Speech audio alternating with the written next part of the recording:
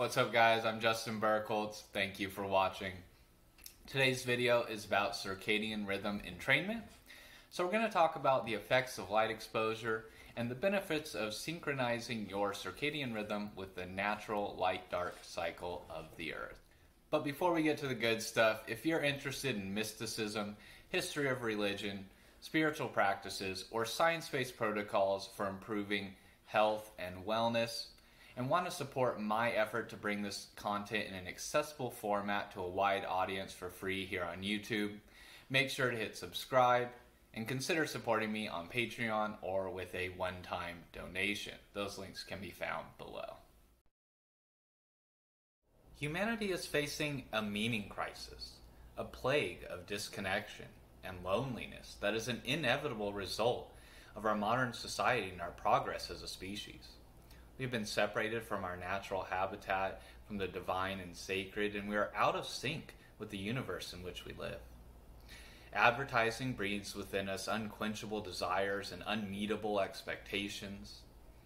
And at the same time, people are increasingly turning their back towards organized religion, which was one of the last remaining institutions, bringing people together and creating a sense of community and connection. It's no wonder then that rates of drug abuse and depression, anxiety, and suicide are on the rise. These are all symptoms of disconnection. And just like any other disease, treating the symptoms without addressing the underlying cause does little good. Our scientific and political attempts to treat this plague have not been very successful, and neither have our religions. So people have been increasingly turning towards things like mysticism, mindfulness, spirituality, neo-paganism, and psychedelics, because all of these paths offer the promise of connection to nature and tradition, and they can be attractive alternatives to those whose temperaments are opposed to dogmatic traditions, because they focus on what's called orthopraxy, or right practice, rather than orthodoxy, or right belief. Unfortunately, they may not always deliver on those promises. So I've devised a number of practices and techniques based on a combination of scientific and religious understanding and a lot of time in nature to aid myself and others as we attempt to reconnect with nature, with tradition, with each other, and with ourselves. Because that really is the goal of all spiritual practices. As Rupert Sheldrake said, connection is the theme that unifies them all. Spiritual practices, they all lead us beyond the mundane to deeper levels of connection. In a world where we are constantly surrounded and bombarded by electronic screens and advertising, it can be hard to find peace and connection with nature. Many people struggle with issues like insomnia, irregular sleep patterns, an inability to wake up in the morning, and a lack of energy throughout the day. And this leads to a less productive and less fulfilling life and takes a toll on our mental health. A lot of these common problems stem from a disruption of our circadian rhythm, and recent research has provided ways to reset our internal biological clock to reconnect our circadian rhythm with the natural light cycle of the earth. This reconnection with nature and stabilization of our biological clock has many health benefits. It helps us fall asleep easier, makes it easier to wake up, gives us more energy during the day when we need it, helps us focus better, helps us digest food more efficiently, and can help alleviate depression and anxiety. Those are significant benefits and have a strong impact on our quality of life. Entraining your circadian rhythm can make a serious difference in your life and productivity, improving your efficiency at work and your enjoyment at home. But in order to entrain our circadian rhythm, we need to regulate our light exposure.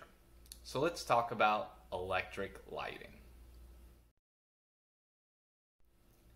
Electricity has been hugely important for the progress of humanity and allows us to live very different lives than the generations of humans who came before its discovery. Unfortunately, it also has had a negative effect on our sleep. Exposure to electrical light after sunset disrupts our natural circadian rhythm and breaks our synchronization with the Earth's natural light cycle. This exposure leads to later sleep schedules and less effective sleep. leads to lower energy levels during the day when we need it and higher energy levels at night when we're trying to fall asleep. And this is only one of the reasons why it's important to disconnect from electronics before bed. A recent study in cell phone use in teens showed that late night usage was associated with depressed moods, lower self-esteem, reduced coping abilities, and lower academic performance. And those effects are unlikely to be limited to teenage use. Other studies have shown that using electronic screens like computers and cell phones before bed leads to poorer sleep. But most people don't realize that exposure to electrical lighting has the same effect.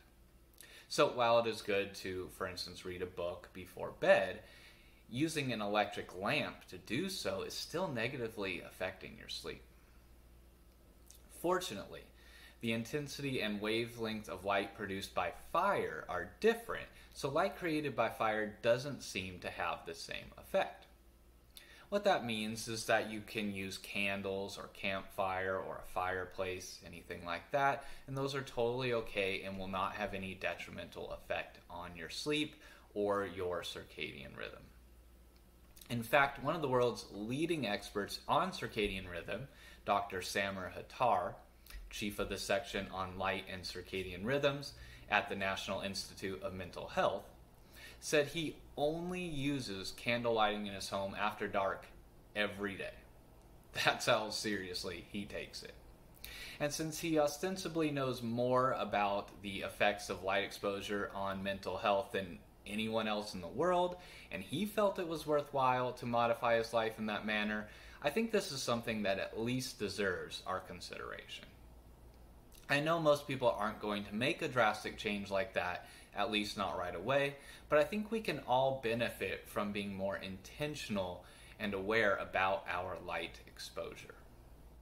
By limiting our exposure to light after dark to only firelight, we can actually reconnect with natural solar patterns fairly quickly. There are a number of benefits to this synchrony. One is that the body starts releasing melatonin earlier, which helps us fall asleep. Another is that we stop releasing melatonin earlier, which makes it much easier to wake up in the morning. And it also helps align our sleep cycles for optimum restfulness during the night while sleeping. So that means it's easier to fall asleep, we get better sleep while we're in bed, and it's much easier to wake up in the morning. All those benefits when our circadian rhythm is aligned with the natural solar cycle. Not only is it important to limit electrical light exposure after dark, but it is also important to increase natural light exposure during the day, especially in the morning. Studies have shown that exposure to sunlight within the first hour of waking helps synchronize our circadian clock and increases energy level and mood throughout the day. And it's also the best thing we can do to help us fall asleep at night.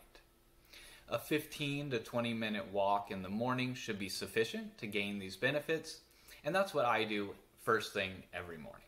I take my dog out for a walk around the neighborhood for around 20 to 30 minutes. But if you don't have that much time, that's okay. Dr. Andrew Huberman recommends getting outside first thing in the morning to get sunlight in your eyes without sunglasses and facing towards the sun, but not staring directly into it, of course. For about 5 minutes on a clear day should be sufficient, up to about 20 minutes if it's a really dark and cloudy day. Okay, so that really means you don't need a whole lot of time to get this beneficial effect. You just need to get outside right away when you wake up and get some sunlight in your eyes without wearing sunglasses, without looking through glass or anything like that. Okay. It's important to note a couple of things.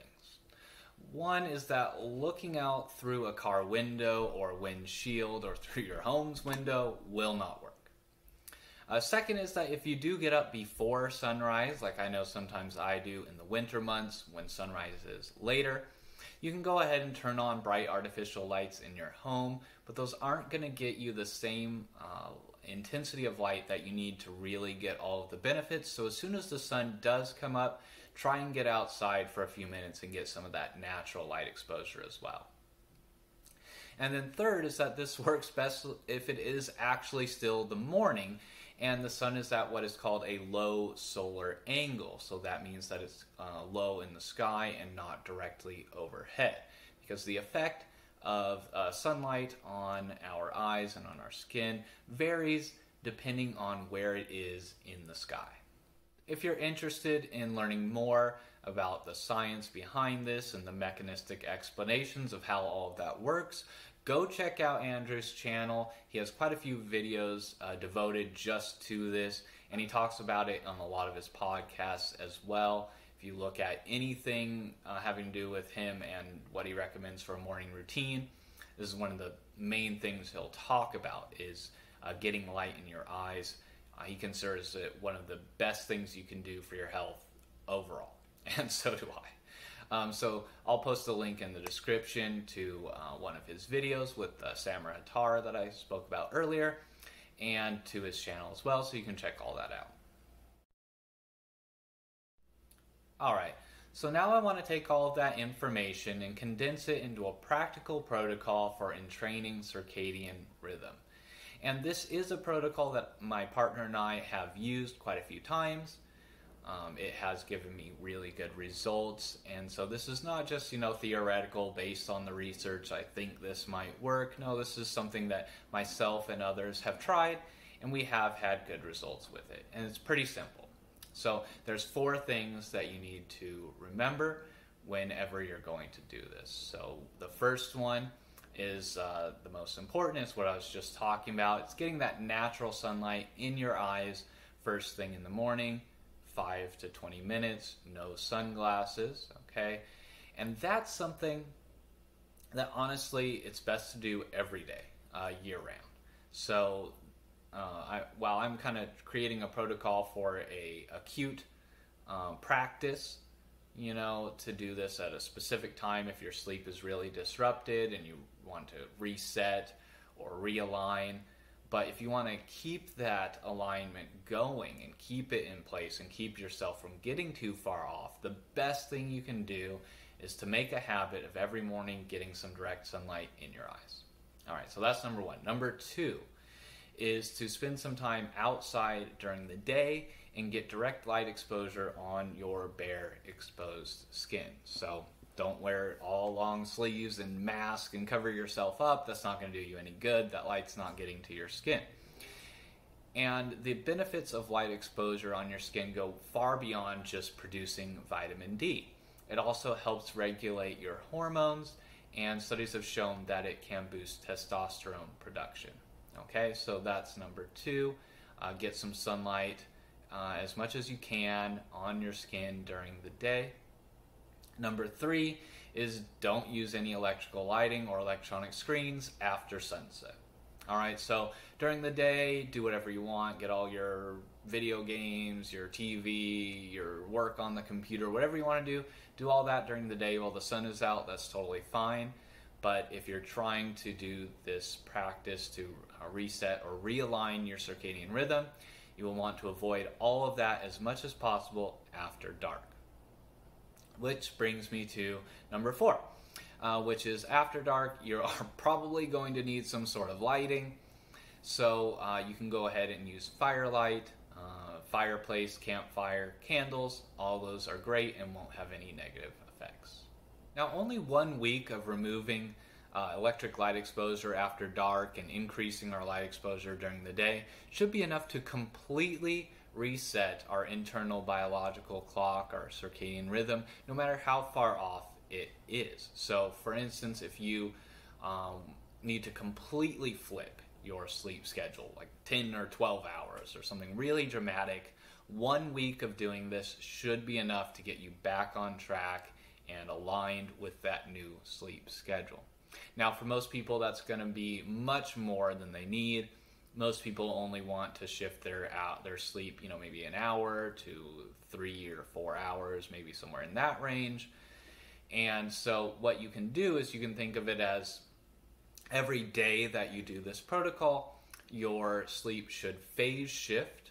That's when you shift your sleep schedule by any amount. It should shift about 1 to 2 hours per day. So for instance, if you're regularly falling asleep at 1 a.m. and you do this for a day, that should shift it back to about midnight. And do it another day, 11, another day, 10, whatever you want to do. It should be right around that amount per day that you can shift. So you can use that to plan out how long you want to do this protocol for. Now for myself and my partner, usually we're just making small adjustments when we've gotten thrown off by traveling or the holidays, staying up late, something like that. And so we usually do this over the course of a weekend. We'll start on Friday and go like Friday evening to Sunday evening, and that's usually plenty for us. Okay, I've done that quite a few times over the last few years, and it's always a refreshing and rejuvenating experience, and it always helps me get better sleep afterwards. So it's something that you could even plan to do regularly if you want, like every quarter or something like that, or you can just do it whenever you've gotten disrupted by travel or something else, like I mentioned earlier. Another good thing to know is that obviously this can help with jet lag. So if you travel really far and you have significant jet lag and you want to get yourself aligned with the natural light cycle of where you are now, where you traveled to, this is a really good way to help you get on track really quickly. I used some of this information myself when I traveled to Israel earlier in the year, and that's quite a big shift. I think it was 10 hours from California to Israel, and it really threw off my circadian rhythm, and I was able to get back on track within about 3 days, three or 4 days, something like that. So pretty quickly. It really is amazing how big of a difference this can make in your life. I used to have horrible insomnia. I dreaded going to sleep. I had a terrible time getting up in the morning for pretty much my entire life, up until I found how to do this, how to fix my circadian rhythm and my sleep, and it dramatically improved my quality of life. What a lot of people don't realize is that lack of sleep makes everything more difficult. So a lot of research has shown that lack of sleep impairs us about as much as being intoxicated on alcohol. So like for every hour of sleep that we lose per night, that's about the equivalent impairment of having a drink. So if you think about that, if you lost 2 or 3 hours of sleep in a night, you're basically operating like you're intoxicated throughout the entire day. That's going to make it much more difficult to make healthy decisions, to form new habits, to exercise, to problem solve. It's going to make work more difficult, and it's going to really significantly hamper your mood as well. So if you think about it that way, if you want to try and form new good habits, one of the best things you can do is get your circadian rhythm and your sleep in line first. And that's really going to set you up to have the energy and the positive affect or mood to actually get started, to overcome that initial mental friction that it takes to do a new habit. There's always that kind of resistance you have to overcome, and that's going to be very much more difficult if you haven't gotten a good night's sleep. So if you do this first and get your circadian rhythm entrained and get your sleep under control, it's going to be so much easier to form those new habits and get healthier overall. So if you're having trouble falling asleep and waking up and you want to sleep better, have more energy, improve focus, or if you're struggling to form new habits like eating healthier or exercising or meditating, try this out. Once you have your circadian rhythm and sleep in order, everything else will become much easier. Alright, well, thank you for watching, and that's it for this video. I hope you learned something about sleep and circadian rhythm that you can use to improve your quality of life, as I used this knowledge to improve mine. If you're interested in learning more about light exposure and circadian rhythm, I will post links in the description to all of the research and podcasts and everything that I referenced. If you have any questions as well, please leave those in the comments below. I would love to hear from you. And if I don't know the answer to your question, I promise I will find it for you. And once again, thank you so much for visiting. Thank you for watching this video and supporting my work. If you liked the video, please hit that little like button, hit subscribe and the little notification bell so you don't miss any of the other upcoming content. If you would like to support me on Patreon or with a one-time donation, those links can be found in the description as well. Thanks for watching, and see you again soon.